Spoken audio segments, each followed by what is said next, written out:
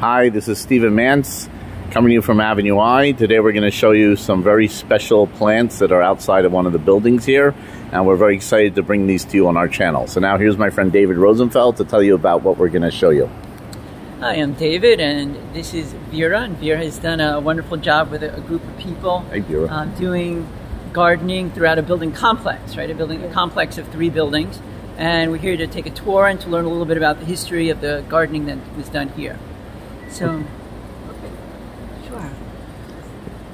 So you want to tell us about these plants again? It's very interesting what you're telling us. Yeah, so these plants were dug up from the building across the street that really didn't need them, and they were taking up too much room. They were growing into the building, and since we share the gardener, he put these plants, he moved these plants to over here. They were about 1/10 the size they are now when he moved them. And he, in return, wherever he dug up plants from here, he would, if he thought they were appropriate, he would move to that building across the street. Very cool. Pebble garden. And can you tell us what's the name of the plants?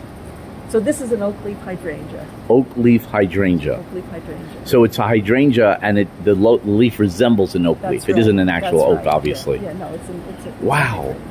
And what made you want to move these plants in particular? In particular, so one of the things about plants is that they need to be good for the spot that they're in. And this is a plant that really requires no sun at all. It can live in the sun and it can thrive in the sun, but it's happy sun, no sun. Wow. From sun to no sun. And so okay. This is an area that doesn't get much sun, or we thought it wasn't going to get much sun. Now that that elm tree, which is right behind you, is dying, the sun situation is changing in this courtyard. Right. And so okay. Eventually, a lot of the plants that are here might be getting too much sun, and we'll be able to plant plants in here that can use more sun. Very cool. So, and that's something that happens in gardening all the time.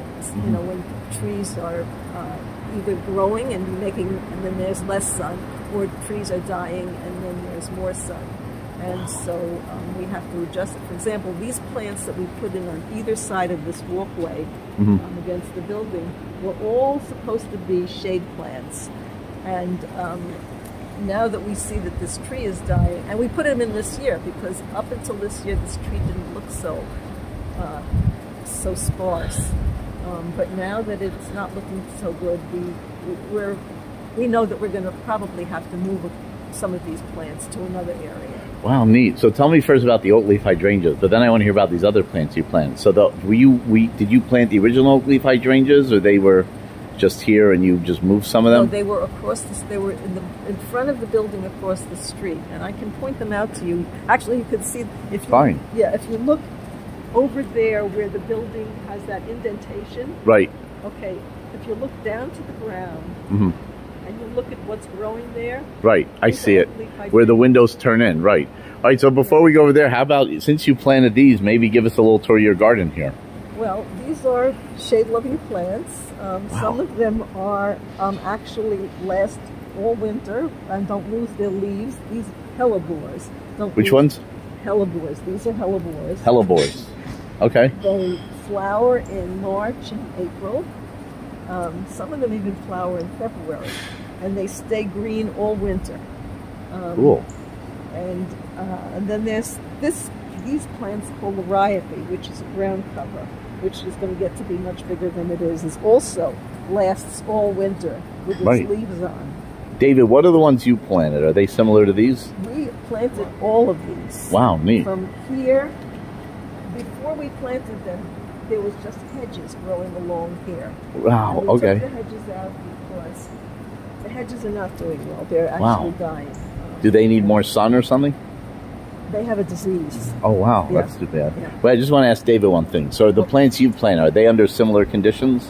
Well, actually, just, as long as you mention that, I'll just bring that over to segue to something that Vera was mentioning to me before we started, and that, and then correct me if I'm wrong, but standard landscaping companies, we have to wait for the train. Yeah, fine. The acoustics. Typical Brooklyn acoustics. Okay. Originally, Vera was saying that standard landscaping companies put down the landscaping in the general area and didn't, without necessarily keeping in mind the conditions that each plant required, and they were put in, and a lot of the plants died. So what they've done is as they're putting down the plants now, they're doing it with an eye toward the actual conditions, the amount of shade, the type of soil, moisture, and so on, so that the plants have a better chance of surviving than a general landscaping situation did. So in that sense, we're trying to do that the same thing in our gardens. We put down plants that we know will survive in those types of environments. Fine. Yeah. So that's a big deal, right, in an urban environment, of course. Okay, so keep showing us this. This is very interesting. So there's these two shrubs are evergreen. They'll be here all winter, and the rest of them, the leaves are gonna, some of them will remain evergreen. I'm not exactly sure about each one of these, which these are called eucalypts, and some of them kind of keep, some of these are eucalypts, and some of them do keep their leaves during the winter time. I think it might depend on how severe the winter is, how cold it gets. Oh, so some last the winter and some don't, depending on the conditions. Right, and also depending on the particular type of plant. Neat. This is another plant that keeps its leaves all winter. This is a ground cover. It's called epimedium. So what do you do during the winter or during the colder months to maintain this garden and keep the plants going? During the winter, we don't really have to do much except pick up garbage. Oh, okay, fine. That the wind blows in. Oh, gotcha. So when the growing season starts, what do you do to help the plants flourish? We make sure that the watering system is working. Until the watering, it's turned off for the winter time, and I think it's turned on in April. Wow. And so we make sure that if we need water during, the beginning of spring and even earlier than that, we water it by Terrific. Are there any nutrients for any particular plants here? Any particular things you do for specific individual plants to keep them growing? We collect the leaves.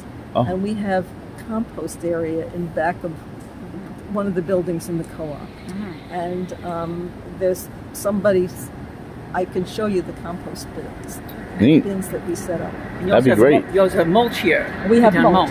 The mulch keeps in the moisture. It keeps in the moisture and it keeps out the weeds. Okay. But as we walk along here, feel free to tell us about some of these other plants you have here. What is this one? This one is beautiful with the red veins. Yeah, now this is an annual that gets, this is actually, it's from last year, and the gardener, Stephen, has a place where he, at the end of the gardening season, I'm not sure which month, he takes them back out of the ground, and he keeps them in a place that is somewhat heated, I think. I'm not sure what the exact circumstances are, but they're not as vulnerable there, and he keeps them over the winter, and then he repots them and brings them to his various clients. Very neat. I think in the month of June is when they can get planted. Yeah. Wow. Did you want to pick it up? Yeah. Okay, let's